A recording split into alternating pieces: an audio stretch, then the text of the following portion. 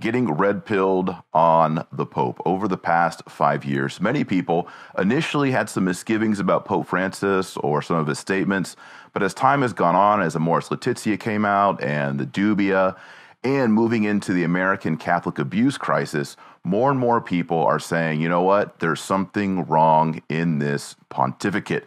Today we're talking about being red-pilled on Pope Francis, a reference to the Matrix, taking the red pill and seeing reality for what it is.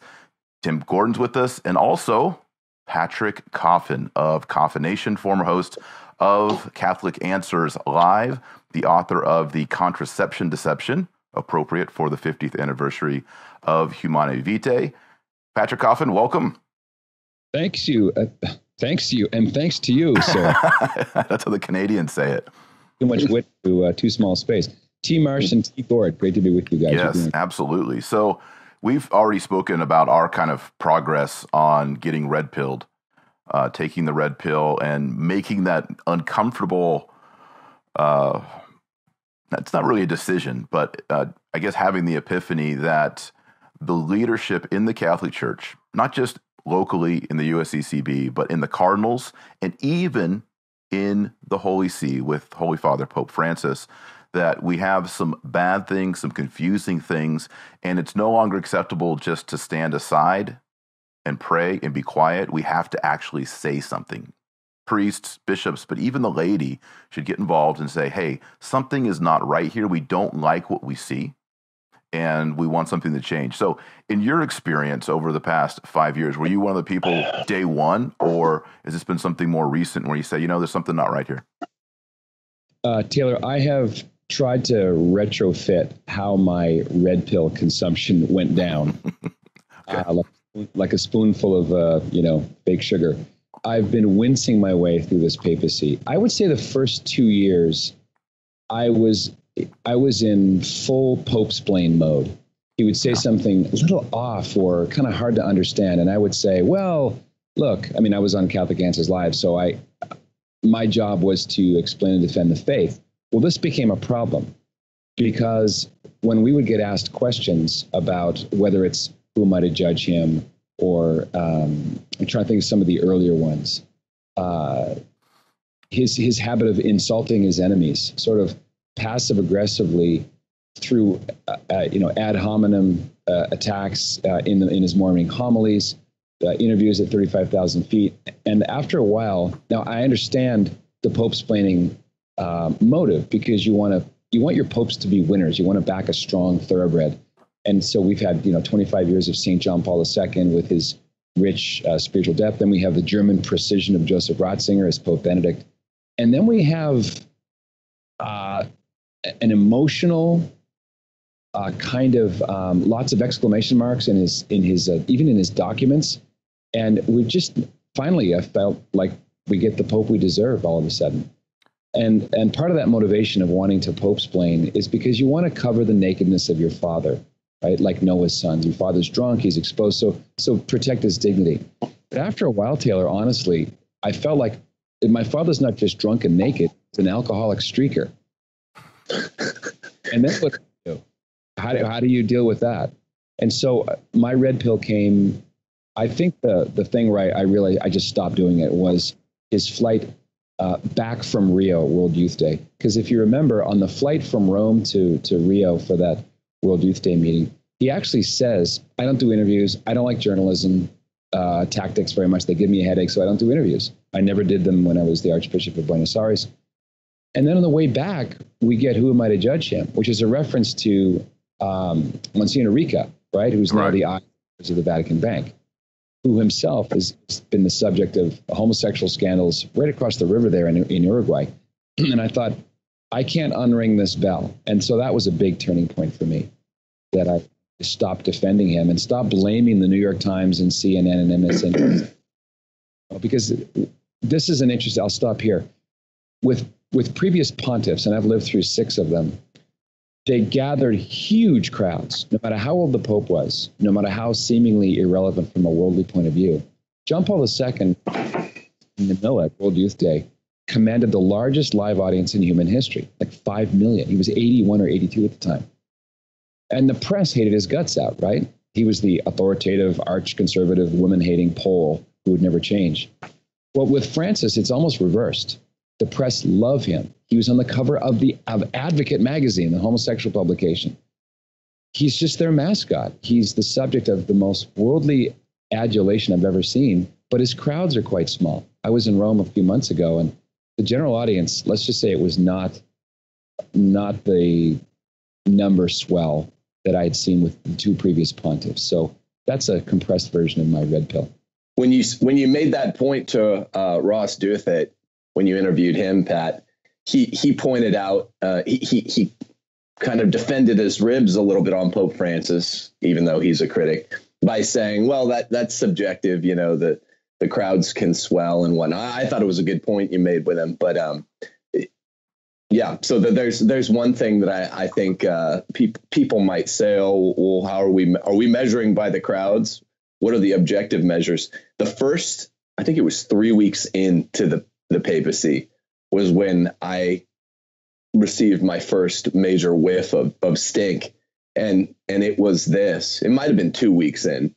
He said that we're talking too much about abortion, right? Which is a little bit like telling Mark Twain that in 1859, we're talking too much about slavery. Yeah. How is it ever possible to talk too much about a thing that's not about a, huge public sin, the leading public sin that's not yet undone, right? Yeah. So I figured to myself, I don't know if I'm being oversimplistic, but I didn't like to hear. I remember where I was driving. I was thinking about this as I turned into my neighborhood yesterday. I was listening to a local conservative kind of Protestant redneck and owning it guy here in Bakersfield, making a left into my neighborhood when he was elected. And I was thinking about this show, and I thought he was a Jesuit, and the local guy, Jazz McKay here, he didn't know what that meant. And I thought, I heard South America. I'm not going to lie. I heard, this could be a demographical ploy. Of course, I didn't know yet then about the St. Gallen Mafia or any of that stuff. None of us did, right? But, and then I heard a couple other things, and I said, I'm going to keep an eye on this. And I remember 2-3 weeks in, I don't like it when I'm hearing the abortion. Is there ever a reason? It's a rhetorical question, of course, to say that we're talking too much about abortion. I knew right there something was wrong. Yeah, you're bringing me back to a similar sense that I had. Every mention of abortion or contraception or any of the so-called pelvic issues, that's what our enemies call them, pelvic issues. I felt like talking to me, like I'm the object of his criticism. I've never heard a contraception-based homily, not one time. I've never heard a single homily about homosexual behavior. Once in a while, there'll be a reference to abortion, and praise God for brave priests who tackle it. And I thought, did his experience in South America involve nonstop harping on these things to the exclusion of all else? I didn't know the answer to it. But back to subjectivity versus objectivity. Crowd sizes are objective because they're about math. And when the faithful know that the Vicar of Christ is in their town, they show up in full. Look at the Google images of Phoenix Park in 1979 when John Paul II went to Ireland. Like half of Ireland it's humanity to the horizon. And contrast that with the World Meeting of the World Meeting of Families in Dublin. Freudian, yeah. Noticeably very, very, very much smaller. So it's one subjective thing. I hear a lot of people saying this. When he came out onto the loggia and he raised his hand in a strange way and he said, Buenos Aires, I felt really weird. Well, that's subjective. You might be projecting somewhat there. So I agree. There's a certain subjectivity play there. Yeah. I have some good data. I was there in June 2015, June 16, June 17. So same time period, same place. And every Wednesday was right there at the audiences. And I can tell you a fact. From 15 to 16, the crowd was down. From 16 to 17, the crowd was down consistently week after week. So it is true math, as Patrick says. For me going back, as you guys were talking about what were the triggers, I was triggered when I was defending him like Patrick, and I crossed swords with Ferrate Caeli and, a lot of trad groups. Even though I do attend the Latin Mass, I was like, hey, we got to give this guy a chance. He is the Holy Father. We cannot throw him under the bus. As Catholics, we cannot do this. So I was defending him. But along the way, I was like, oh, man, this is a hard one. How many times can we say there was a translation issue, or it was taken out of context, or, well, it's just the New York Times, so you can't trust it? Like, how many dozens of times did I have to say that? But for me, it was the statement on, he was talking about a woman. I think she had 8 children or 7 children. Do you remember? Yeah. I do. Yeah, Yes. cesarean. Abbott comment. Yeah, and he says, we as Catholics, we're not supposed to breed like rabbits. And I think my wife and I were expecting baby number 8. And I was like, gee, thanks, Holy Father. Yeah. I'm a rabbit. I even put a picture up at that point, I was like, okay, today is the day that I'm not going to go against him, but I'm going silent. I'm no longer going to go up on my blog and try to spin what he says and make it orthodox, make it true, make it pious. From now on, he's on his own. I'm not coming to anybody's rescue anymore. And then when Amoris Laetitia comes out, I'm scratching my head saying, how is this even possible to reconcile? And then but I felt alone. And then when the Dubia brothers came out, and I think that was fall of 16. It was fall. Yeah. Because at that point I was like, okay, that's it. I'm done. It was right before Thanksgiving of fall. So it's almost, we just passed the 2-year mark. Yeah. Dubia brothers. Yeah. And what's sad is, in America, we've all heard whispers and gossip, and even in the newspaper, of homosexual priests, pedophilia, pederasty, all these things. And we thought, we're going to get that cleaned up. But with the McCarrick thing, we've realized, no, it's not just with the priests or the monsignors or the seminary rectors or the bishops or the archbishops. It's all the way to the cardinals. And it's been actively covered up, going all the way to Rome. And we see the Pope is also surrounded by men who've been compromised. Yeah, we can say it goes above the cardinals. Yeah, you can see a lot. You can gauge someone's worldview by their hiring and firing, their executive decisions. And when my friend Raymond Cardinal Burke, whom I've met a couple of times, interviewed him a dozen times through the years, when he was unceremoniously demoted as prefect of the Apostolic Signatura, I thought that's a very strange thing. He went from the second highest position in a law in the church to the Knights of Malta chaplain, almost like a Boy Scout, patron thing, and very, very strange. And then Walter Casper rising out of 1970s beige Catholicism, he's brought back in. And a big trigger for me, Taylor and Tim, was the sight of Godfrey Daniels on that loggia directly behind the Holy Father. This is a man who oversaw the destruction of the Catholic Church in Belgium over 30 years. His positions on not only same-sex marriage, but on the pro-choice rhetoric, euthanasia. Someone who's personally mired. I don't want to get into Daniels, but his public record is shameful. And he was brought back in as some kind of figurehead or, eminence grise that we're supposed to look up to. It's only shameful if you don't like Freemasonry or abortion or homosexuality as just a joke. Yeah. Depends what your point of view is. That's true. Depends on your lens. Now, does this red pill that we're talking about, is it retroactive? And for me, like in the last 6 months, well, no, really since June, that's when the McCarrick stuff hit.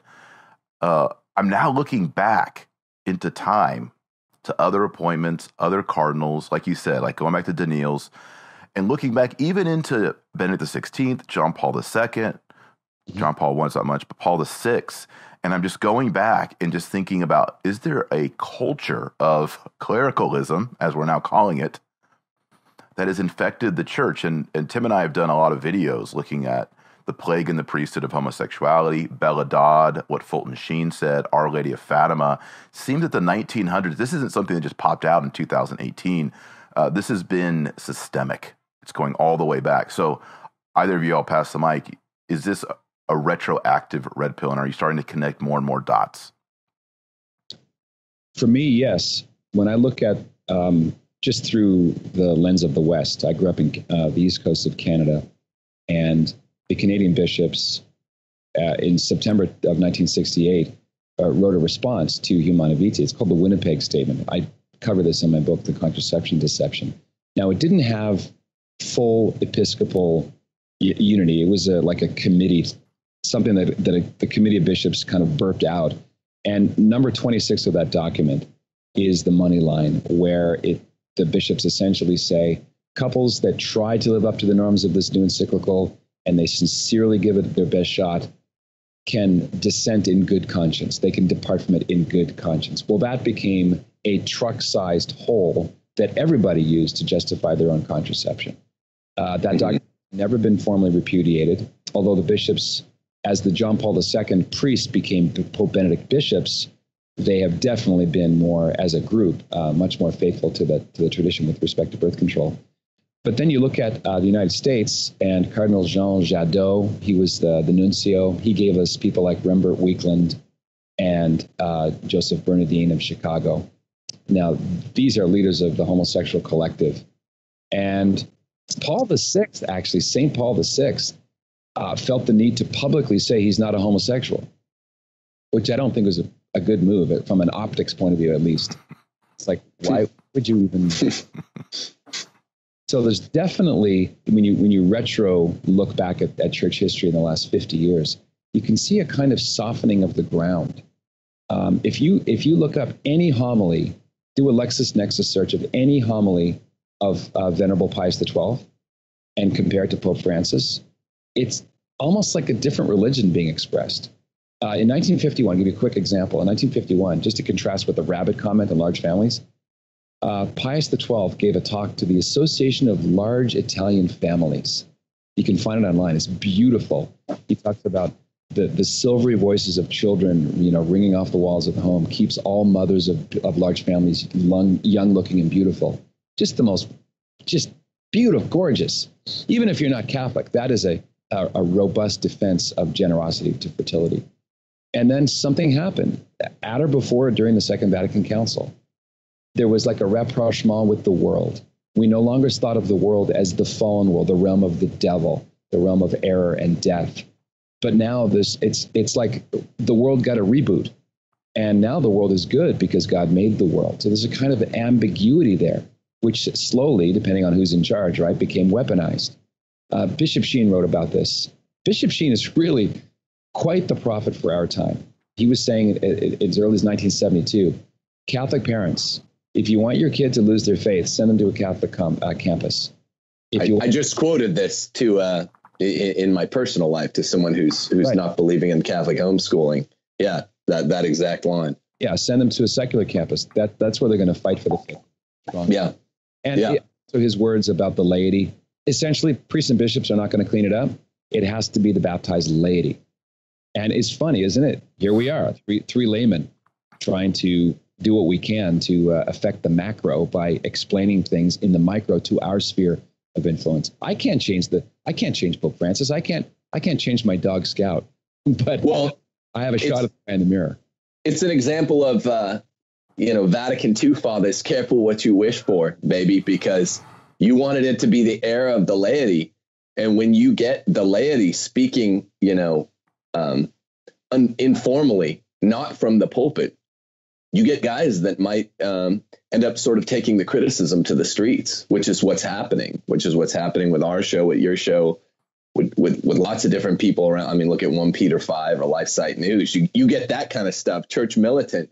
You want it, you got it. That's the irony of Vatican II. If this is the era of the laity, then beware. I feel a little bit like Brady Bunch because when you're talking, and of course I agree with both of what you guys are saying, we're all nodding, kind of looking up at the frames, Yep. But one thing I wanted to point out, I sort of just thought of this.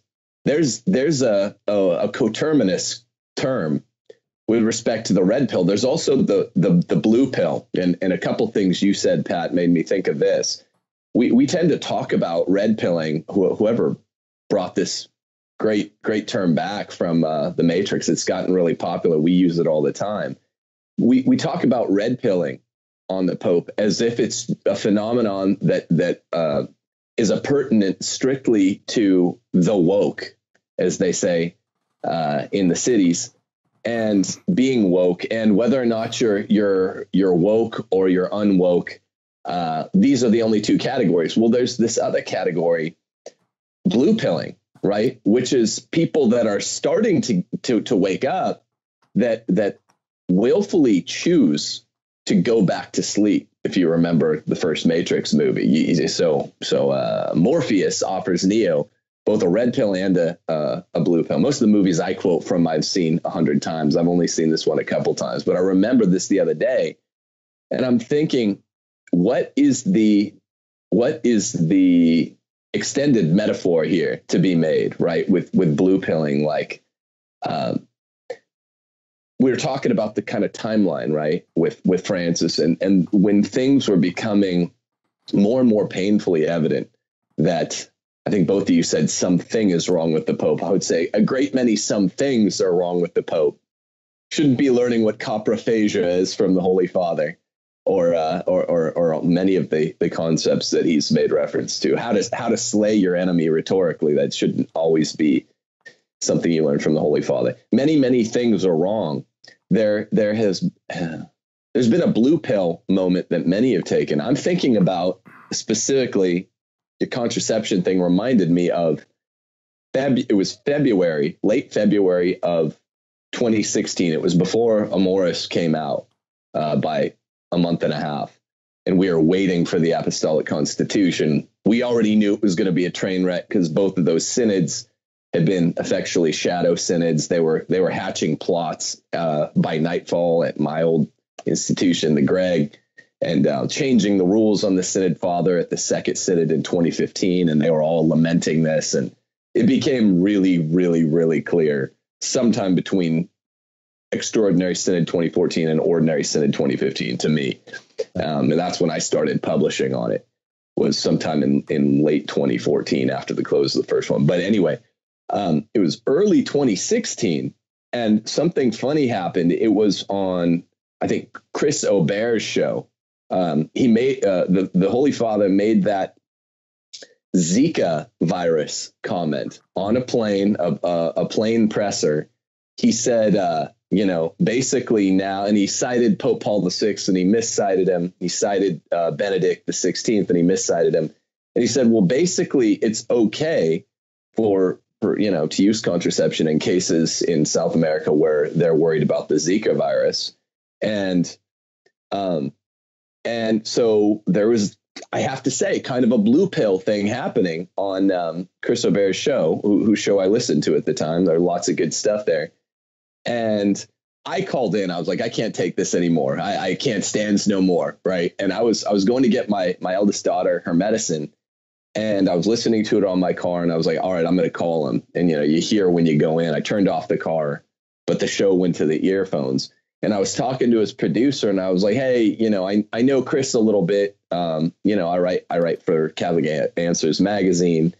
So you got to listen to me. Like, this is not what he'd said before going to commercial break was, in essence, that this was spin, that it's not verified.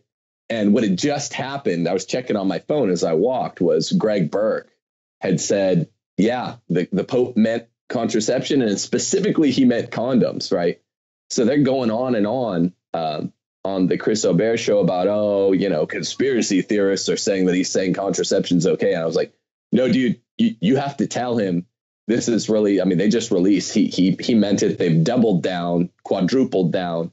They even named the forms of artificial contraception. You're embarrassing yourself, right? Like you got to do something. So then he's like, all right, I'll tell him. So I went, stood at the pharmacy window, ran back to my car, and I'll never forget, Chris Aubert had Patrick Madrid on the phone, and they were like acting like, the sky had fallen. And I was like, this is just more of the same from my perspective.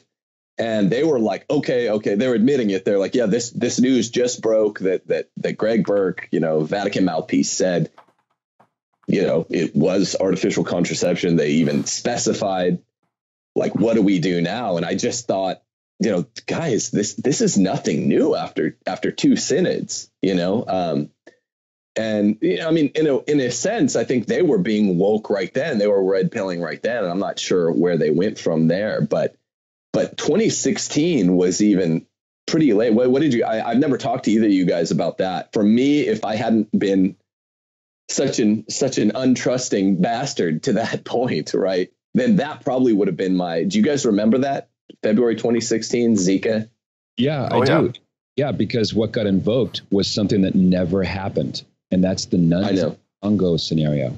There were nuns in the Congo. They were never told by Paul VI it's okay to, insert IUDs or go on the pill because you're going to be raped by Cossacks of the, African kind. That never happened. That's just something that someone pulled out of thin air. I've talked to Janet Smith about this. No one can find the historicity behind that tale. And here Pope Francis is invoking it again.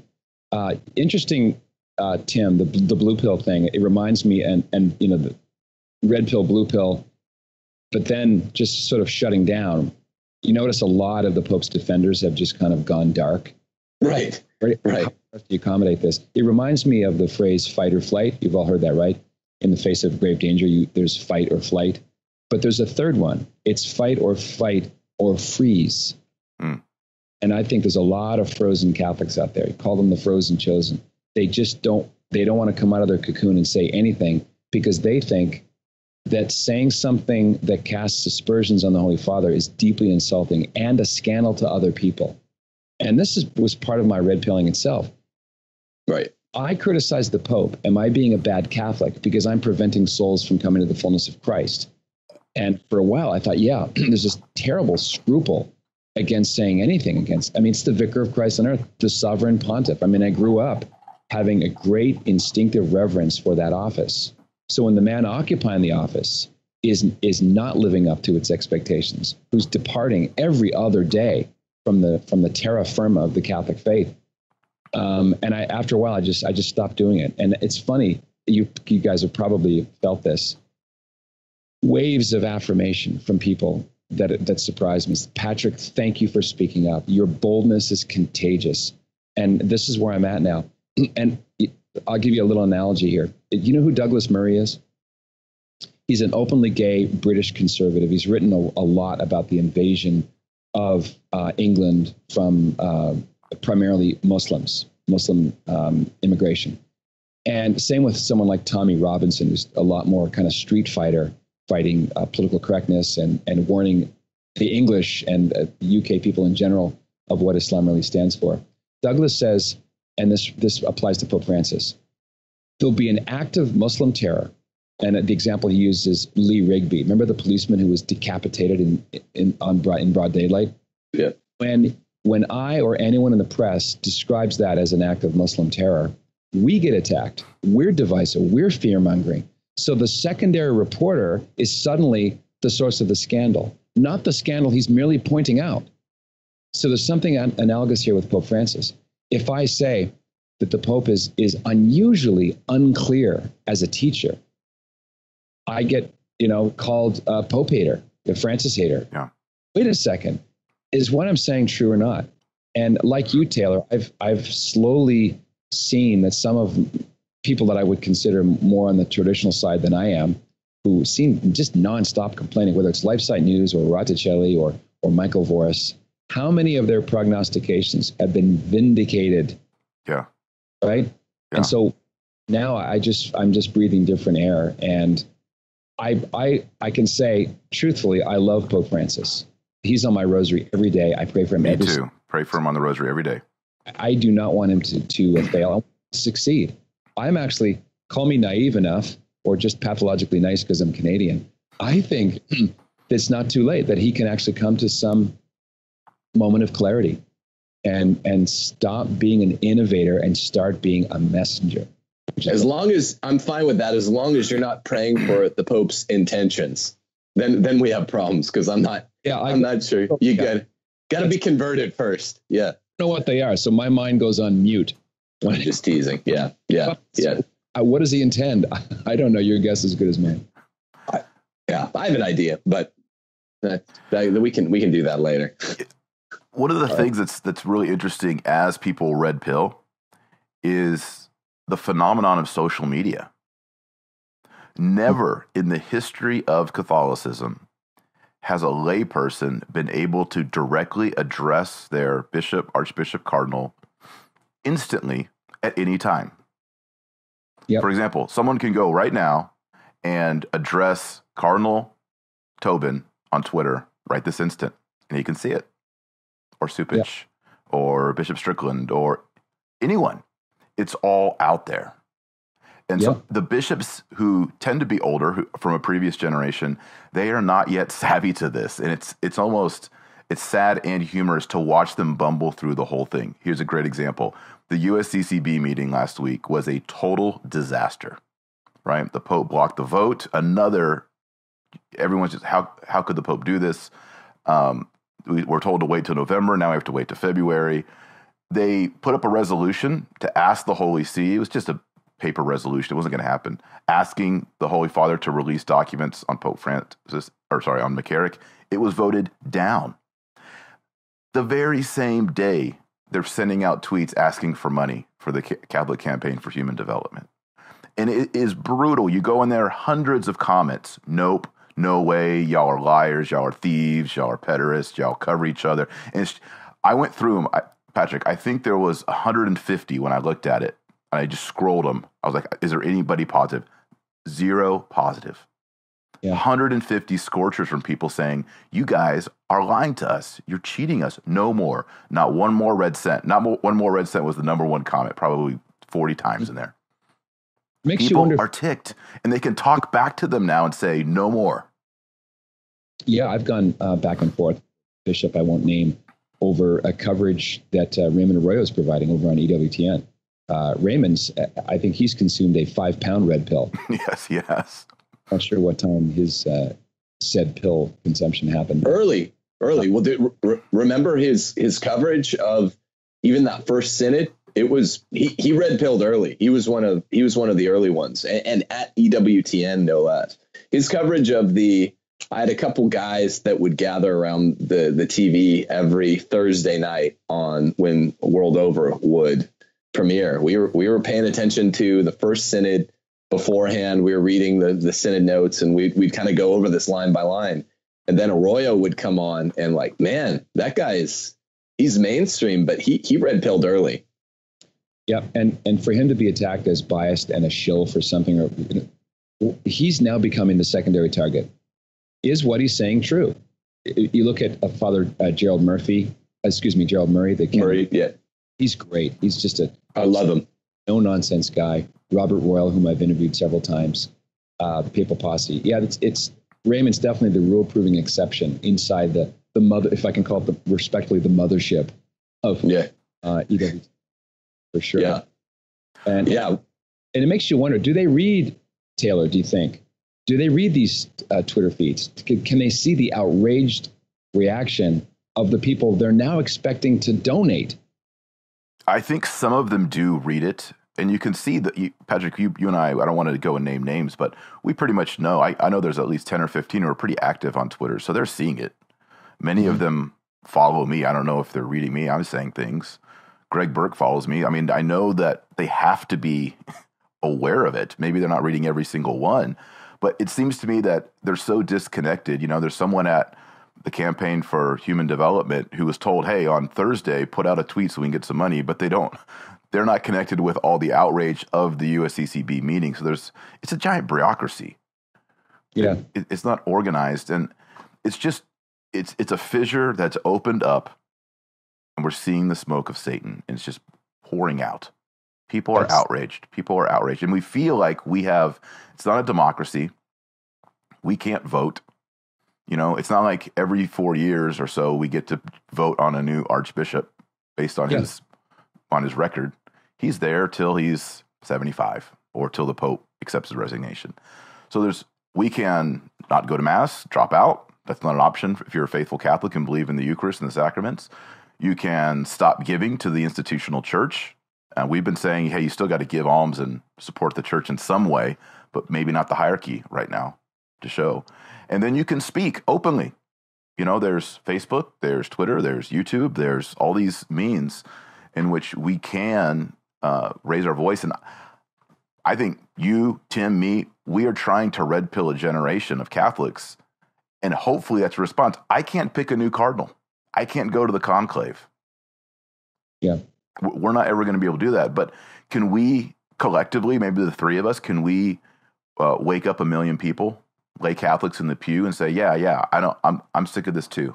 This doesn't make sense. From what I read in the Gospels, when I read it, older papal documents and councils, this is in contradiction to this. I don't see how this is in line with the teachings of Christ and his apostles. Do you guys remember in the summer of 2017 how freaking sassy Father Antonio Spadaro got? He was in the news like 3 weeks in a row for saying outrageous things. There was a point in which, and this really drove home the viability of the social media for me. He said something, he attacked church militant by name. This was in late July or early August of summer of 2017. And I was like, that's it. I'd been the designated open letter writer for any time church militant got attacked, I would help them, even though I'm not formally with the organization. I'm friends with Boris. I'd be like, hey, let me write him an open letter. So I wrote, but I was on vacation in Florida. I was actually visiting Ave Maria there, lovely campus in Florida. And I was like, hey, I got this. Spadaro wrote them something at like 6 p.m. Eastern Standard Time. It was a tweet. And so I just on my phone, I henpecked a letter to open letter on behalf of church militant to Father Antonio Spadaro for attacking him. He called them, they'd been called recently, not by Spadaro, a cyber militia. And so I just wrote an open letter, and I closed with a couple zingers. I was making fun of his buddy, Cardinal Martinez's book, Heal Me With Your Mouth.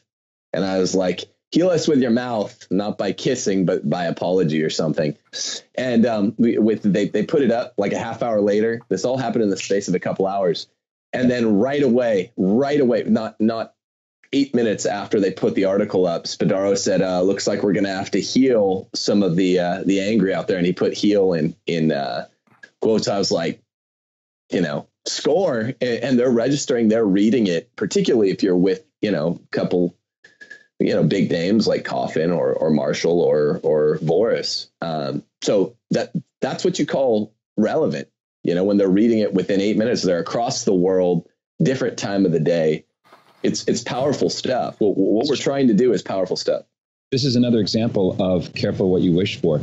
The very first document produced, it was March 1963 from the Second Vatican Council. It's a decree called Inter Mirifica, and it's on the media. It's very short, and it's worth reading the number of times that the word should appears. Journalists should. Oh, it's astounding. Now, this is before Al Gore invented the internet, right? Yeah. In Inter Mirifica, the council fathers encouraged journalists to be truth tellers and to, kind of not fight the man, but boldly go where non-truth tellers are afraid to go. Well, if you fast forward to, this is just occurring to me. The year before that, a guy by the name of Marshall McLuhan wrote a book called The Gutenberg Galaxy. In the Gutenberg Galaxy, he coins the phrase the global village. He coins the term surfing, which he meant to quickly organize a massive amount of information. And he envisioned an electronic a kind of cloak around the world. He was very inarticulate. It obviously didn't exist yet, but he's predicting the internet, essentially. McLuhan, of course, became a Catholic in the 30s, thanks to the influence of a guy by the name of G.K. Chesterton. He was from Manitoba, but he taught for many years at the University of Toronto. And a lot of millennials have never heard of this guy, but I think his insights back in the 60s and 70s are now coming to fruition. And he's the guy who coined the phrase, the medium is the message. So with the invention of the modem and a guy by the name of Matt Drudge, now we don't have to wait for Walter Cronkite to tell us what's going on. You and I, we become Walter Cronkites. We're the editors. We're the filter. And so when the church begins to live at the speed of Twitter, the leadership, they can't keep hiding and they can't keep spinning because they're responded to that minute. And everyone can read the responses. Yes. This is it's very providential, I think. Patrick, what do you think of the recent announcement this past week that the Holy See is going to have a list of approved Catholic sources for news? And also, I think it happened yesterday that NBC did a collaborative effort with the USCCB, the American bishops, with the fault of digital stoning is what they're calling it. And they cited, I think, Church Militant, LifeSite News, and the Lepanto Institute as guilty of digital stoning and how this is destroying the church. They're clearly aware of it, but their response is, let's go back to the index of forbidden books. We'll just make it online. Is that going to work? No, it's not going to work. One man's stoning is another man's describing. What you're talking about, this, getting certified as an officially kosher news outlet, is the inverse opposite of what Jacob Imam is trying to do with this Red Hat report. Jacob is compiling pretty deep research into the cardinals who will vote in the next conclave, because a lot of these guys do not know each other. They've never met. And some of them are oddball picks. Pope Francis takes someone who's like-minded, the same caste, from a remote Tongan island, and all of a sudden he's a voting member of the College of Cardinals. So it's ironic that the people who feel threatened by Orthodox Catholicism suddenly want to certify people, when in fact the laity want the voting cardinals to be certified as Catholic in outlook and in commitment. No, this is just life in the gulag. It's not going to work. Yeah, I mean, how's it going to go if it says Church Militant and Patrick Coffin Nation and Taylor Marshall are contraband? What does that mean? Like, if we put out a video that has something critical about Cardinal World, that we're excommunicated, or it's a sin for lay people to click on our link? I mean, what does that mean? Well, that will not square with the teaching of Inter Mirifica. It will not square with what every pope since the Second Vatican Council has said about communications. The world communications is about leveraging the means of communications and telling the truth. It's also not going to square with what the Pope himself said in his flight back from Dublin to Rome. Remember when he shook his finger and said regarding the Archbishop Vigano letters, yes, I will not say one word. And then he kind of turned to the journalists and half challenged them to do their jobs and find the truth of things. That's what I'm trying to do. This is an answer to a papal call to action. So you can't square that with trying to decertify. I mean, what is the church now? Twitter, where Jack Dorsey can just, shadow ban you and delete your account? People who are paying attention are going to see through this as an example of Big Brother, in this case, Big Father, Big Eminence, squash the little guy who's simply trying to understand the world as it is and tell the truth about it. Arguably, this is just a friendly list of suggested fellow travelers, right? I mean, I think even for the likes of the Peronist Pope who might like this degree of discretion, actionable discretion, they're not actually saying these sources are not Catholic in the same way that the printed word can be sort of excised from the official codex, right? So when I heard that, I just thought, who's going to be number one on the suggested viewing? Will it be Coffin or Marshall? Right? Where do you think you'll take your place? Is it a badge of honor? Yeah, is it a badge of honor at some point? Yeah. Will the feather in my cap be liturgically correct color-wise? How does that work? Which matters now. Yeah. And would St. Catherine of Siena made it to would she be considered kosher or a pariah for confronting the Pope of the Avignon papacy? Yeah, the list goes on of church people in church history in those situations. I want to go back, Patrick, to the not one word. That was a major red pill moment for many, many people. It went to, some people that I talk with online, you, Tim, others, to suddenly everyone in the narthex after Mass saying, "Did you hear what the Pope just said?" Yeah, because they heard about McCarrick. They're like, "What's going on?" Then they heard Vigano, and then everyone's like, "Okay, well, the Pope's going to speak." Not one word. It's still been not one word. Well, except for his homilies almost every day at Santa Marta. What was your reaction to that? This is intolerable. That was my reaction. Yeah. He could have said, I do commentary every month on this and the Coffin Report, and I found the transcript of what the Pope said. Two questions after that, a journalist asks him about parents of homosexual children. What do you do? And one of the things the Pope said was, well, silence is not a strategy. You have to have dialogue. You have to, dig in and have frank conversations. And he said that psychiatrists can help if there are disturbing, I'm paraphrasing, disturbing signs, right, of either homosexuality or transgenderism. Again, he was ambiguous. The official Vatican.va transcript excised all references to what the Pope said about homosexuality and psychiatry in the same sentence. And I thought to myself, silence is or is not a strategy. If it's not a strategy for a gay child, then it's not a strategy with respect to Archbishop Vigano. He could have said, Archbishop Vigano is a known liar. We're going to cover this. I feel sorry for him. He's not telling the truth. He's compromised, whatever. Or answer the objections, because Archbishop Vigano, to me, is like a latter-day St. Athanasius. For the guy who's so embedded in the Death Star, whose whole ecclesial career has been a company man, faithfully serving the Holy Fathers and the Church, pouring out his life, for him to call for the Pope to resign, and then for the Pope to say not one word, it just speaks volumes.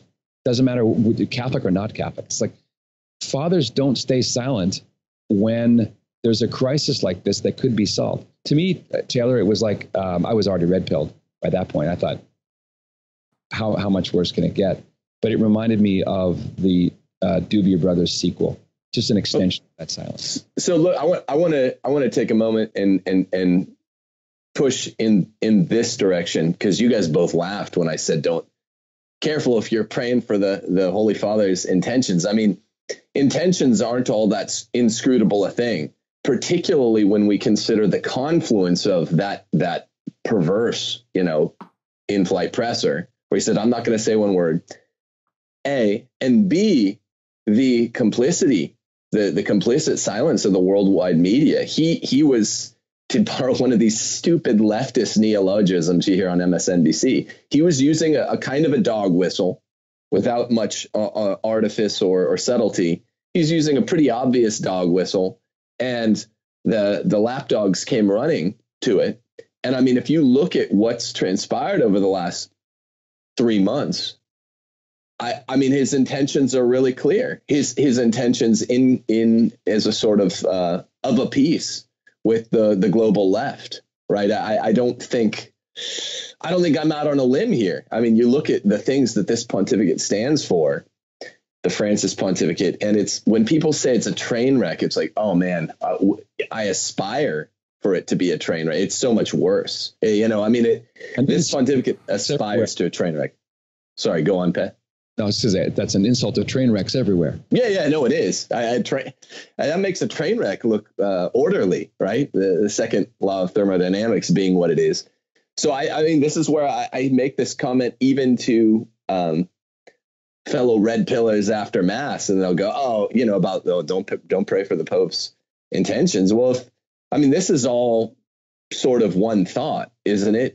If this did not happen by accident. I mean, we were talking about the St. Gallen Mafia, what the pontificate has stood for. The fact that Cardinal Casper in the 80s was trying under JP2 what he tried under Francis, and JP2, sort of shut it down. He kept elevating Cardinal Casper, of course, kept going higher and higher, but he did shut down the specific policy directive of getting communion for the civilly divorced or remarried. But boy, I mean, you look back, the last 5 years, 5.5 years sweeps over you, and it's quite, it's a hell of a thing that's happened in the span of half a decade. What is the agenda of the Francis pontificate? There have been a few documents that have come out where he's basically said what it is. Yeah. Why?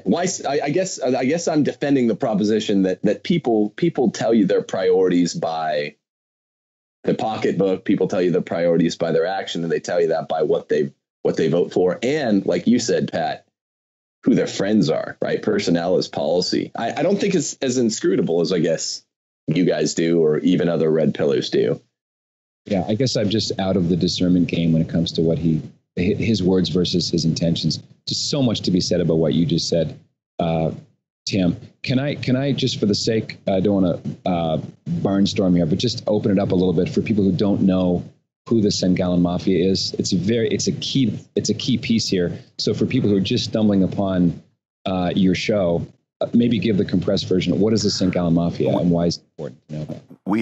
We can do it, but Tim and I did like an 1.5-hour show on St. Gallen Mafia. Is it okay if we just link it? We'll just link it in the top right corner. Perfect. We have an 1.5 hour. It's either an hour and a half, detailed, person by person, St. Gallen Mafia, where it came from, who was in it, what they did. It's basically a conspiracy of bishops and cardinals who met in St. Gallen, Switzerland, and conspired basically to get rid of Ratzinger, Pope Benedict XVI, and put in a new person, a Jesuit pope, who would be favorable to liberation theology and changing sexual morality in the church. Prior to the 2004 conclave. That's Correct. the real oddity here, when people think, oh, yeah, they wanted to get rid of Francis. No, they actually wanted to get rid of Joseph Cardinal Ratzinger, CDF, right? Prefect for the CDF, before anyone knew who this Archbishop from Buenos Aires was. They were saying back in 1996, the likes of Cardinal Martini and some of the others we've mentioned here, the worst guys in the church. Yes. They were saying, look, there's one guy for us. You don't even know who he is yet. He's not even a cardinal. He's just this archbishop, but he is who we want instead of the favored presumptive Pope, who's this CDF in the last declining, decade of JP2's life. That's what really staggers people. They stopped meeting after after Ratzinger became Benedict XVI, and somehow it took them 2 conclaves, but they got the job done. But I mean, go back and read it. It says creepy stuff. Like, there's only one guy that fits our agenda. That's extreme enough to fit our agenda. This is wild stuff. And when you use the word conspiracy, Taylor, people have to understand, this is not a conspiracy theory. This is a conspiracy practice. It's been objectively verified in 2 books that I know of. I mean, here's the size of my red pill. I interviewed Bishop Emeritus Rene Henry Gracida of Corpus Christi, who's written a letter to the cardinals, an open letter, asking them to revisit the March 2013 papal conclave, because there are irregularities that, if that's true, that means the election itself is invalid, which means we've had a longer interregnum than we thought we did. And that's considered a controversial position. That's a black pill. I guess it's a black pill. Yeah. Philip Lawler, whom I've interviewed twice. Now, this Philip Lawler is a guy who's been writing about the Catholic faith and culture for 30 years, a very detailed, balanced journalist. He's very fact-based. And in the first year of the Francis papacy, he co-wrote a book, I think it was called Called to Serve, kind of praising the fresh approach of the Pope and all the hopes that most of us had. And then he wrote Lost Shepherd, how Pope Francis is misleading his flock, in which he says, this is a subversive papacy. As you say, Tim, this is a deliberate attempt at subverting Catholic teaching and making it into leftist talking points. It reminds me of something Father Newhouse, the editor of First Things, he called the USCCB the Democrat Party at prayer.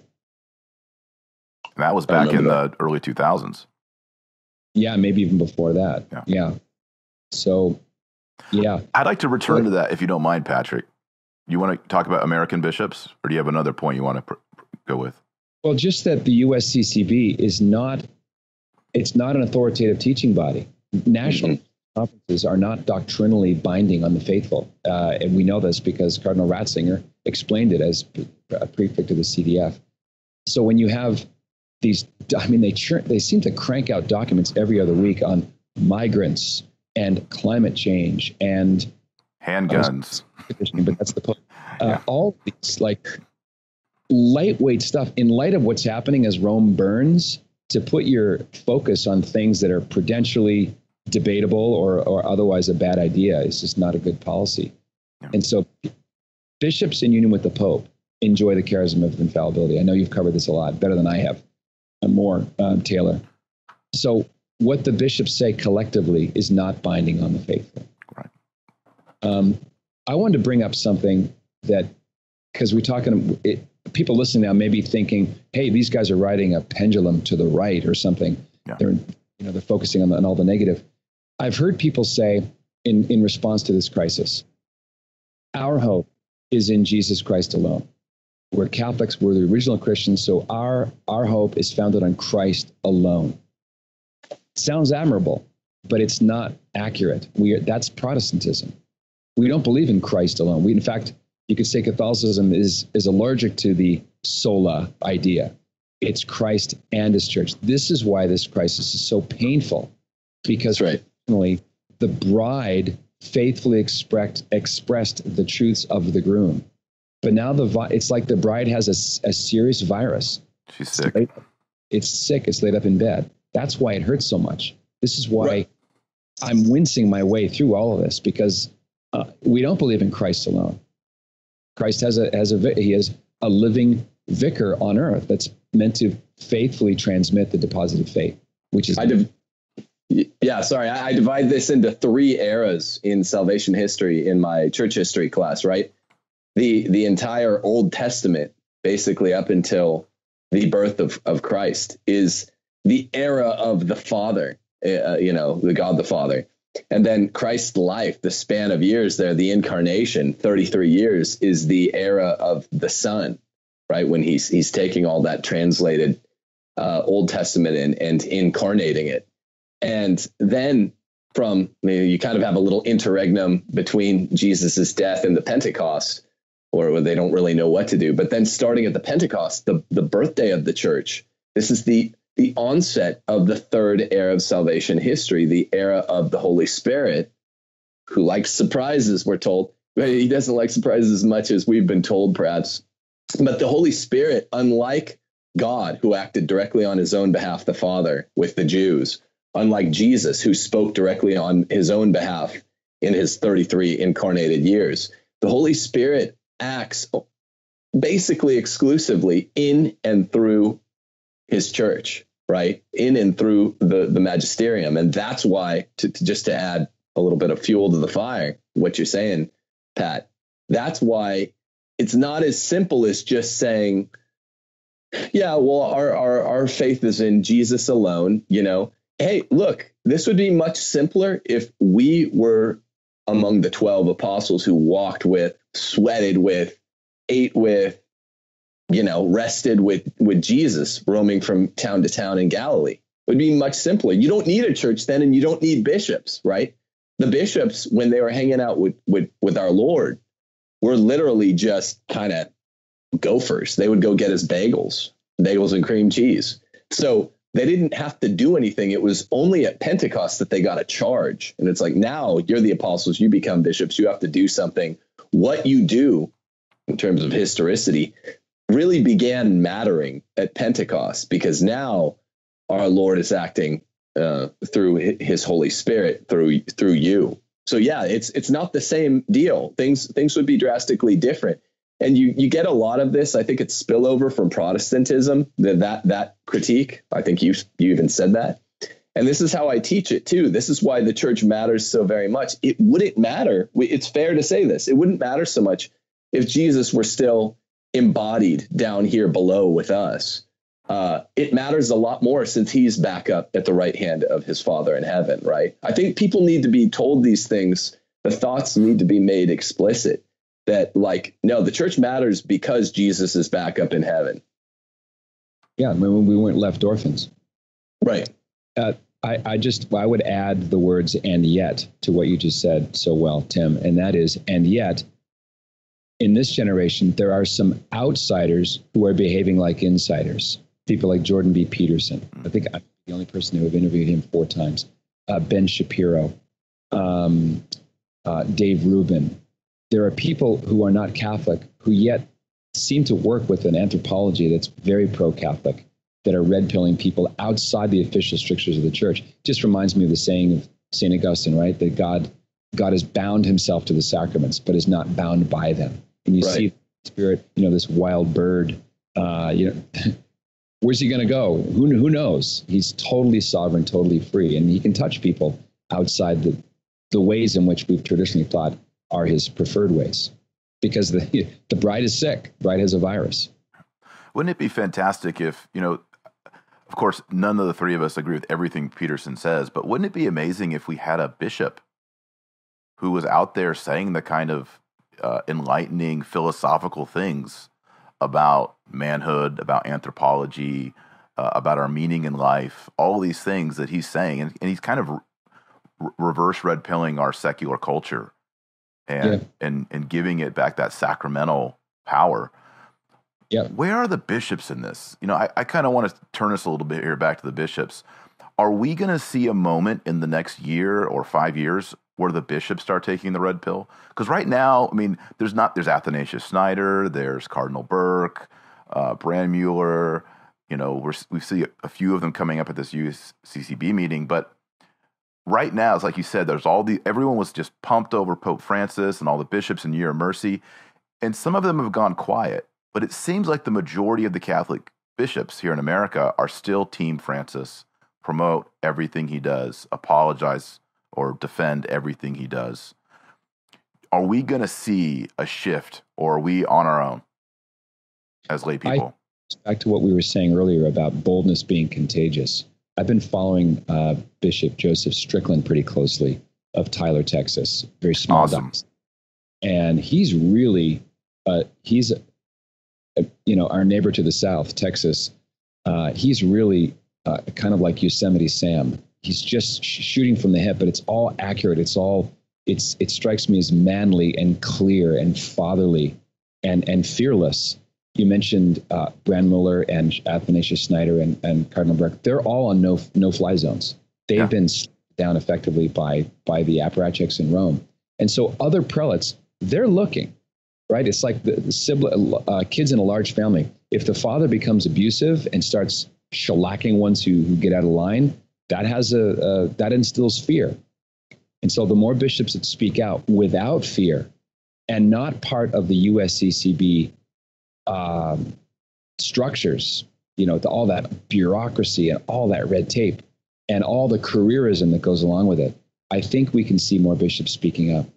The only thing I can conclude from the vote where they, what was it, Taylor? 2/3 voting down? 2/3 voted down. Let us ask the Holy See for a soon release. Okay. Well, I have to presume it's around 0.6666%. Not that means anything. 666? Mm-hmm. Is that going here? No. I think a lot of the bishops are part of that 70s, 60s era of the Rembert, Weakland, Bernardine, Mahoney axis, that a lot of the bishops are compromised by homosexuality, either themselves or being in the chancery, the seminaries who ordained them and to whom they feel some loyalty.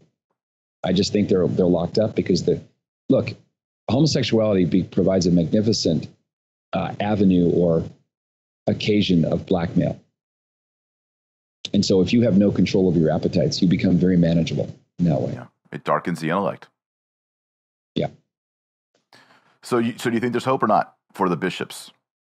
I do. I think there's hope for individual bishops to speak up and to see their roles in light of, here's another irony. If you read the Second Vatican Council document Christus Dominus on the role and the call of bishops, man, who on earth could live up to that? It is a very bracing read. It's not very long. It's one of the kind of unknown documents of Vatican II.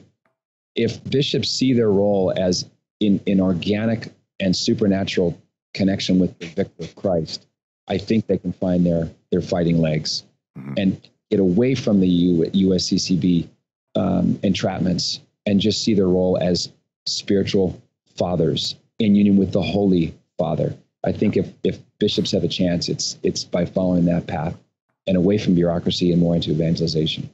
Yeah, it's been said, a man becomes a bishop when someone from the Holy See calls and says, "Hey, Monsignor Coffin, we'd like you to become the Bishop of Rapid Cities. Do you accept?" And he says, yes. It's been said that in the past year, more and more men being called are saying no. There's no way to verify this.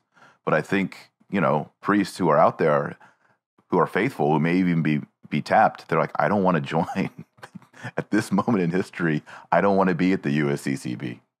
I don't want to wear a mitre right now. We're kind of going back to the early church where men were running from the cathedral to avoid being consecrated a bishop. Isn't that sad? Because they could have a shot at being part of the solution. Right. But this is the general spirit, isn't it? I mean, this is what we talk about almost every show, Taylor, you and I, is the idea that people, these young men, or I guess middle-aged men, which counts as young if you're talking about going into the USCCB, they don't have the fighting spirit, right? Which is kind of attractive to me. I mean, it's not going to be fun to go and to be a rogue minority voice on behalf of our Lord, but it's at least what men are wired for, right? Manliness, the holy fight, the manly virtues, as they used to be called, right, in the late Roman Republic. Why is this not more attractive to priests that entered? I don't know how you could go through pretty much any seminary in North America and not feel like, okay, if I'm going to do the right thing here, it's not going to be popular. Same as you were told in middle school. The guy who thinks that was weeded out first year of seminary. We're being told. I guess that's what it is. So, but I mean, so that means it's not just a problem with the curia. It's not just a problem with the episcopate. It's a problem with, priests, which, I buy that. But, what that means that the long-term solution isn't with the personnel we have right now. They're the wrong guys for the wrong time. What we need is to, in some new way, I believe this is the true evangelization, the old evangelization, is to make attractive to young men the fight, right? Like, look, you're going to have to go in and fight, prepare for it, go to seminary like you're going to battle. And you might have to yell. Go read your patristic fathers. But Tim, I've taught seminarians. Those guys don't make it through 8 years in some seminaries. There are seminaries where those guys do make it through. But I would say 51% of the seminaries in America, that guy who says, well, why is the nun standing up at the altar? Or why are we using a gender-free translation of the lections, the scripture readings? Any seminarian who's asking those questions along the way is booted out. He is carefully weeded out. So by the time he becomes a priest and then a pastor and then later on, those guys with the fight in them are either never made it through seminary or they're like out in the sticks beyond the suburbs in a small parish. That's part of the problem. That's part of the problem. So the locus in quo for the hope, just so we're being specific, the locus in quo for the hope, if that's the case. Not the case everywhere.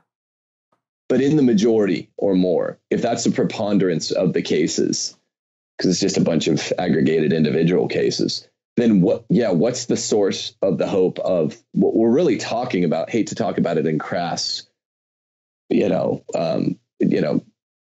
populist terms, like the ballot box or something. But we do, what the church needs is a retaking of the majority in the positions of power. How is that ever to happen if that's the case? That's what people really want to hear. What I was going to say, Michael Rose is another one of these guys that was derided and written off. When did Goodbye Good Men come out? Mid-90s? I think that's the 90s, yeah. And so, his thesis, he was attacked for not being scientific and rigorous. Well, anecdotal evidence that's so widespread is better than no evidence at all. And I think his thesis has been vindicated many times over. It goes back to aggregated bunch of individuals, Tim. If more seminary rectors have that fighting spirit, they're going to be seeking out fighting seminarians who are willing, like they are, to be mentored in how to go against the grain. Over time, Taylor's absolutely right. I've known a lot of guys going through seminary. I was in a pre-seminary program in Ottawa, and I know how someone who walks in the door with that gloves off, fighting for Christ attitude slowly gets domesticated. Someone puts their arm around them and says, look, don't complain that the chalice is plastic, okay? Just think about ordination. And now there's some... They call it don't holla till you get your calla. That's what it's called, yeah. And I've met great priests. I mean, great seminarians who are I met them in Rome, godly guys, and they're like, Dr. Marshall, what do I do? The nun at the seminary says we can't read in the Mass unless we use gender-free pronouns. Should I read or not? I say, you don't read, man. Yeah. You know, like, well, then he's like, well, then what happens? Well, then it's like, at some point, you kind of wonder, are these places like Los Angeles, New York, Chicago, are they going to dry up on vocations? I kind of think that that's the Holy Spirit's way. They have dried up. Yeah. Los Angeles is the largest see in the country. There's a small trickle of guys entering. Look at, compare Los Angeles to little Lincoln, Nebraska. Yeah. Study in contrast. And if you've been neutered for your entire seminary life, are you going to have any vocal cords to holler after you get the collar? I say maybe not. The collar after you get the collar. Holla after you get the collar. It's just, so you got to spell it. Right? That's one of the things. You're a seminarian. You say, well, I'll speak up against abuse when I'm a priest. And then you become a priest. You say, well, I'll speak up when I'm a pastor. And then when you're a pastor, I'll speak up when I'm a Monsignor. And then I'll speak up when I'm a bishop. And then you're a bishop. I'll speak up when I'm an Archbishop, a Cardinal. Like, by the time that happens, you've been neutered. Which is the manly virtue is eroded away. The chronology of subsidiarity. See, when Catholics talk about this foremost social teaching of the church, subsidiarity, they always talk about it just spatially. There's this whole temporal component of it as well, where we have to add, and this is what I'm always talking about with, I just want to see an organic fight. That's what young men are built for. You don't wait, and you don't wait at the dictate of what is prudent or what is charitable. I'm sick of all these bywords that excuse cowardice. When you see injustice happening, you act, right? You just say, this is a bunch of crap. No, and you start yelling at whoever's nearby. So when people are asking us, what do we do?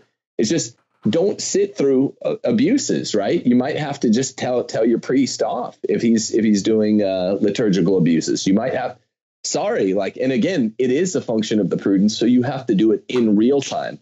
We not only are called to act in our immediate sphere of influence, that proximity which immediately envelops us, our home and neighborhood, but you're supposed to do so in your time. And your time, like my time, is always, it's not the past or the future, it's always the present.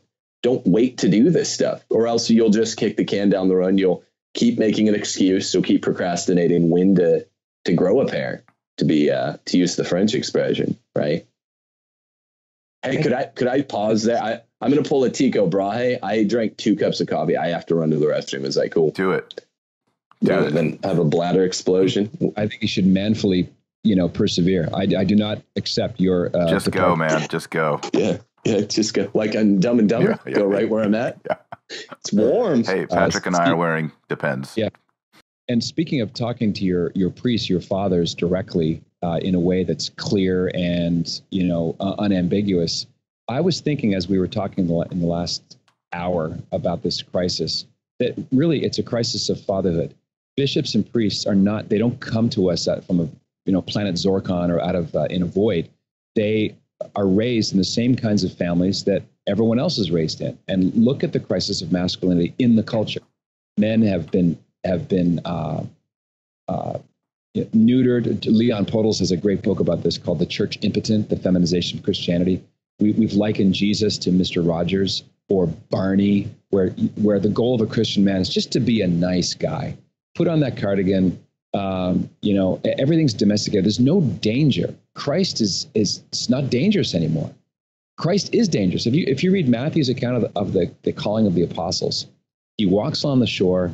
There's the sons of Zebedee, right, with their father. Jesus says, "Come, follow me," and the Bible says they dropped their nets and leave their father. And we know they were close with their father. So Christ represents a high adventure that the adventure of what they're already enjoying can't quite compete with, and they're willing to follow him. I like the old joke about men will cook if danger's involved, which is why barbecues exist. Yeah. And so I think that our priests and bishops, leaders, are also products of our screwed up culture with respect to the definition. Now, the very definition of what it means to be a man versus a woman. Now that Facebook has told us there are 71 options for gender. Mm-hmm. You know, a good example of that is Bishop Strickland from Tyler, who we were just talking about. I talked to him on the phone not too long ago, and it was a great conversation. Like, this is a great bishop. This is before the USCCB and all that. And so I just Googled, Bishop Strickland, and a video popped up. And he's with there's a bunch of young men, youth, and he's challenging them to a push-up contest. And he's on the ground going after it, trying to beat these teenage boys. Like, that's really cool. Like, he's not an ivory tower. He's not soft. He's not effeminate. He's doing what a dad would do. Like, I do that with my sons. Like, you think you can get 50 on me? You think we can go 50 right now? Let's do 50 push-ups. And we go at it, and then we rib each other. Yeah. Yeah. That's cool. That's great. That's manly, and that's just an anecdote. As long as he got near 50. Yeah, that's good. He did. As long as it wasn't like 15. Actually, I think he beat the kid. Anyway, okay. I mean, it's just an anecdote to show, we talked about Strickland and orthodoxy and calling a spade. And then we also see fatherhood there. We see paternity. I see that in Bishop Thomas Paprocki as well, Springfield, Illinois, who's a marathoner and a hockey goalie. I remember his introductory press conference. He started it this way. That's what kind of put him on my radar. I've since interviewed him. He said, gentlemen, I'm used to getting hit with 90-mile-an-hour pucks. With that, I'll take your questions. I love it. And he's another guy who's got the gloves off pretty much. And who will never get the purple hat, probably. You mean the red hat? Well, the purple hat first, right? Oh, you said he's a father or a bishop? Oh, yes. I'm sorry. Yeah, no. Yeah, red. Okay. Red. Are you colorblind, Patrick? Okay. What was his name again? Yeah. Red hat. But that's fine. He can bloom where he's planted, and he can draw young men to himself as a mentor and as a father figure. Oh. Young men are looking for that high standard, the standard that they maybe they doubt they can reach for and even get. That's what lights up. Precisely. See as priests. Do you think he and Supich play hockey in a friendly spirit? Oh, good question. In Illinois, they answer that here. No, I don't. I probably not of the cut of the same cloth. Where else we've seen that is Vigano. The language and the diction and the way he phrases his writing. It's about salvation. It's about hell. It's about my conscience not freeing me from responsibility, but burdening me to do something. That kind of language we haven't heard a whole lot from the higher ups of the Catholic hierarchy. The third letter to me is the one that is it's a really gold in every paragraph. And look, my context is I grew up admiring Cardinal Ouellet. He was the kind of protege in the mold of St. John Paul II, running the church in crazy secularist Quebec. He was attacked all the time. He just seemed to have a spine, and I always admired his leadership. And his response to the Archbishop Vigano letter was very hard to read.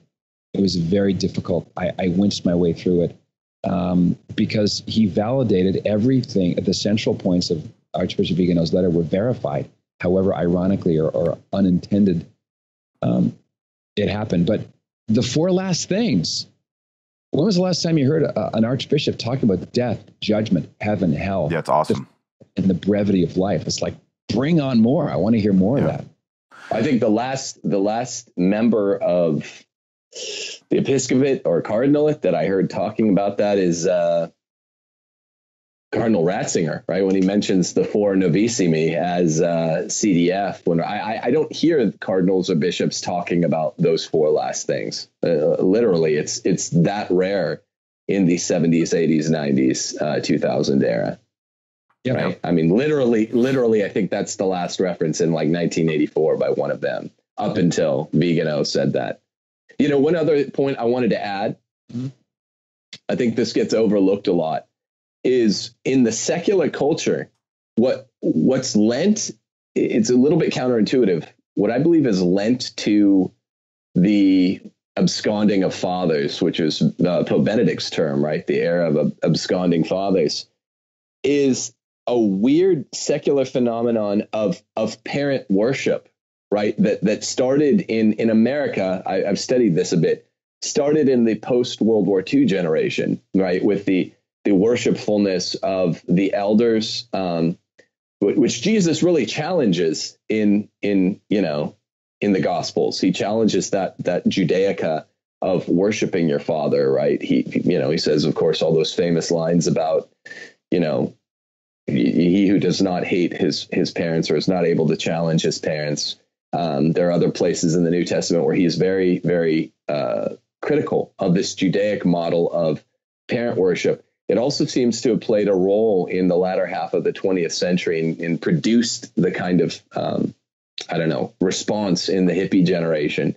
So I feel like there's a strange pairing of the lack of accountability of fathers to their sons in the culture at large, that you even will hear baby boomers who maybe were ex-hippies saying, oh, well, my parents did this wrong. My dad was an alcoholic, but hey, he fought in this war. He was gristled. He fought in World War II. He fought in Korea. And it's like, no, what's key in keeping fathers honest, I think we tend to talk about it, is the critical role of the wife. It's really the critical role of the sons, which it's been all but lost. It's unique to Christianity. The Eastern religions don't have it. They're very elder worshiping. The Greco-Roman pagans worshipped fathers. The Jews were very father worshiping. Christianity, one of the sui generis aspects of it is how much we're invited. And I'm not just talking as, one of the members of the Cardinalate to the Holy Father. I mean, at all strata within Christian society, it's like, look, fathers have to be accountable. The Catechism of the Catholic Church says parents should lead their kids in reconciling by apologizing severally and often. So, yeah, I think this is a really important aspect of this conversation that gets overlooked a lot. Is we don't want to conflate to elder worship. The father should, in a sense, justify himself to his kids, and it seems all but lost. I see an echo of what you're saying in pop culture and TV shows in the 50s, like Father Knows Best with Robert Young, the Donna Reed show, where the pater familias is sort of the terra firma and the last say. But then you have the sexual revolution hits and the silly 60s arrive. And soon after, you have a TV show that can never be shown today. Impossible. All in the Family, where the father is the object of derision. And yet Archie Bunker was given all the great lines. You can see this battle between Archie Bunker and Meathead, who represents that hippie generation where it's all free love and conservative values are to be sniffed at. That's important. But so what I really think happened, because I love generational studies. Sounds like a bad major at NYU or something, but I love the study of the way the generations interplay, how the so-called greatest generation, I don't know how they wrested that title for themselves, kind of like the Enlightenment self-build, right, in a very flattering way.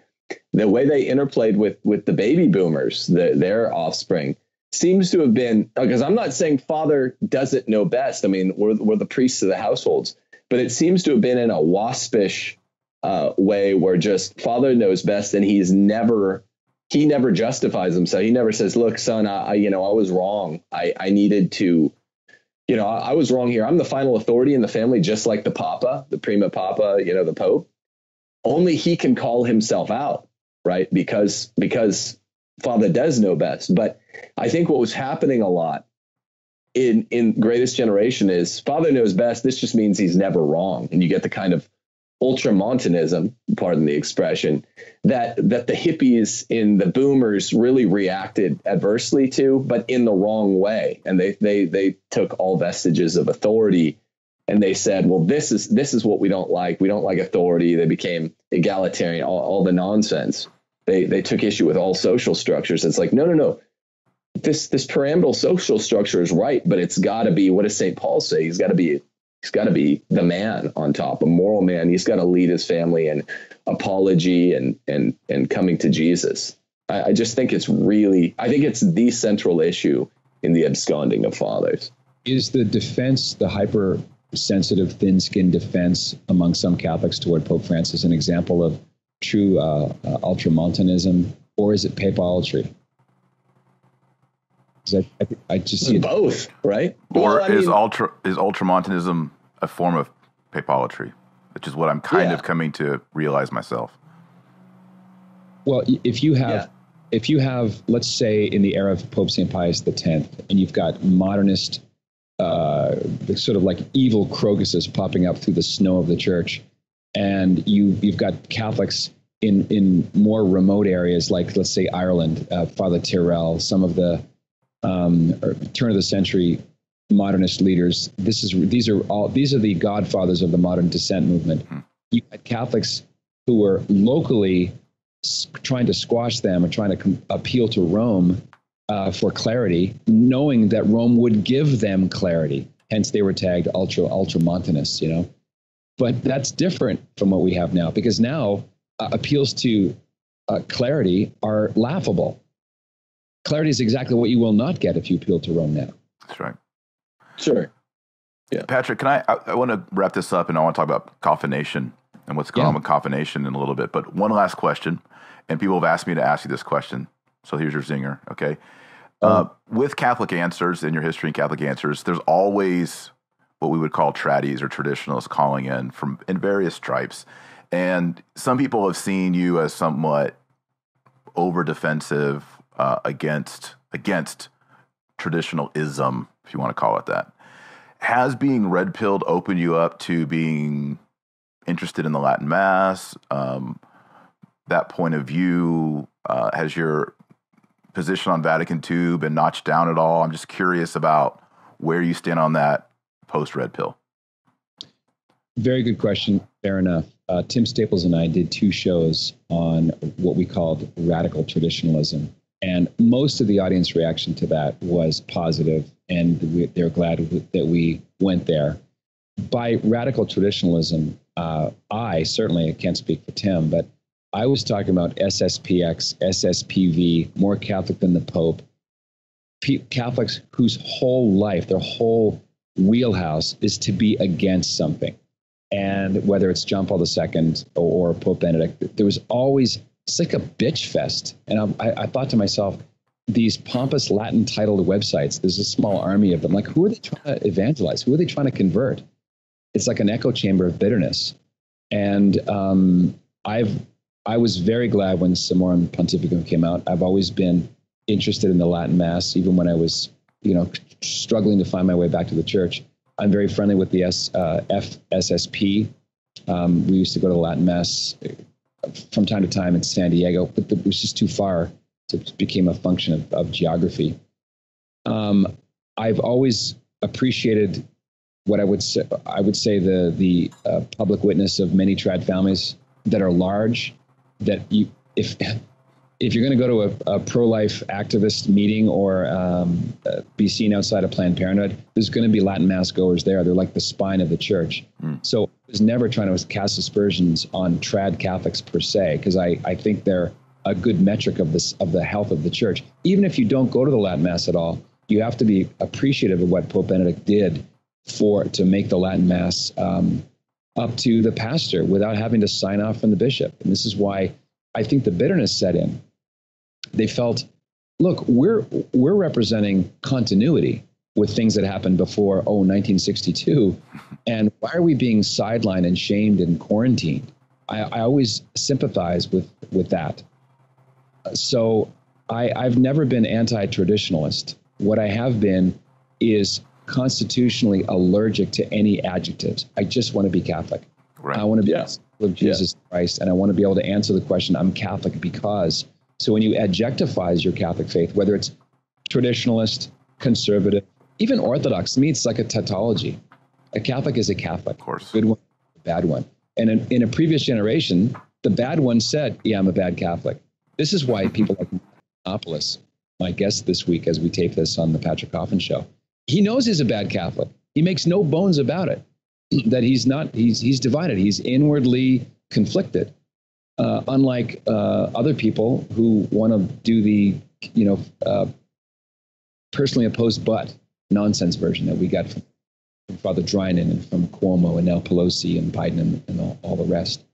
And so that's a long-winded way of saying I've never been opposed to the Latin Mass. And what I have noticed as my red pill experiences proceeded apace, I came to a greater simpatico with the rationale for their complaints. Yeah, fair enough. And me too. I'm just kind of, the longer this goes on, the more and more interested I get in the Latin Mass, traditional seminary formation. Like I'm thinking, okay, things are really messed up. Let's go back to 62, whatever, and just study it. Look at it seriously, because we are off the track. So we need to go back at least not too far and look at how seminarians were formed, how priests were ordained, how liturgy was done, etc., to try to gain some sanity back. Yeah, and I take great delight in introducing Catholics to the other 22 councils that came before Vatican II. I think ecumenical councils, like, did the church get invented in 1962? What is everything new good? You know, I'm going to be interviewing Bas Rutten. Bas is a MMA. Oh, I've got him on my list to interview. Hall of Famer. That's great. Yeah, fighter. So Bas prays in Latin. Yes. Latin is the mother tongue of the church. It's the Latin. It's the language used in the rite of exorcism. So I think he has a salty way of putting it. I pray in Latin because it pisses off the devil, kind of the language of his destruction. So I think we're going to see more and more younger Catholics interested in the traditional Latin Mass, the extraordinary form, which is the way I prefer to refer to it. So Patrick, tell us what's going on with Confirmation. Yeah, Confirmation was launched last summer, thanks to my gloriously talented wife, Mariela, with whom I could not have done this. It's an international online community of culture builders, and we have 3 levels of engagement: basic, premium, and ambassador. And you get the full video iteration of my show, which is now heard by God's grace in over 100 countries. It's a closed Facebook group. It's a monthly live webinar called Ask Away Thursday, where we talk about issues that arose from the show, from the guests, from the topics there, and also stuff in the news that most people, they don't have a forum or a wheelhouse to discuss things, like with Pope Francis or with Trump, and the interplay between faith and politics and culture and all that. I also do a masterclass interview with an influencer. It's called Transform You. I've interviewed Jordan Peterson on his self-authoring suite, David Allen, who wrote a book that really changed my life called Getting Things Done, The Art of Stress-Free Productivity, Ken Davis, who's an expert trainer in public speaking. He's the co-founder of SCORE. If you read Michael Hyatt's book, Platform, Michael and Ken founded the SCORE. I highly recommend it. In fact, we're planning on doing a Catholic-only leaders conference for public speaking for seminarians, priests, bishops, podcasters, everybody who wants to take their game to the next notch as public speakers. Phenomenal. I learned a ton from SCORE. This month's Transform You guest is Alexandra Havard, who's a Catholic leadership expert in virtuous leadership. And he has a book out on the 4 classic Greek temperaments and how they need to be domesticated and how the weakness that comes along with the strength needs to be fortified. So this is it's all part of coffeenation.com. And we only open the doors twice a year. And the reason I only open the doors twice a year is that I don't want to be spending my time doing sales and marketing. I want to be giving the wow factor to my members. And so the Monday after this Thanksgiving, so the 26th of November, midnight Pacific time, the doors close. So if you go to coffeenation.com, you can watch the trailer, you can find out more.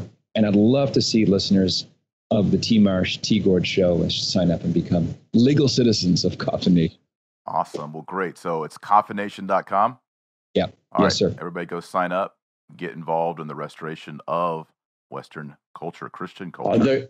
Are there any benefits for illegal citizens or non-citizens? If we catch you, if you storm the wall, you don't get the swag cup, the Patrick Coffin. All right, good. You still get health care there. Okay. Still got it. Okay. Awesome. All right. Well, hey, thanks for everybody for watching.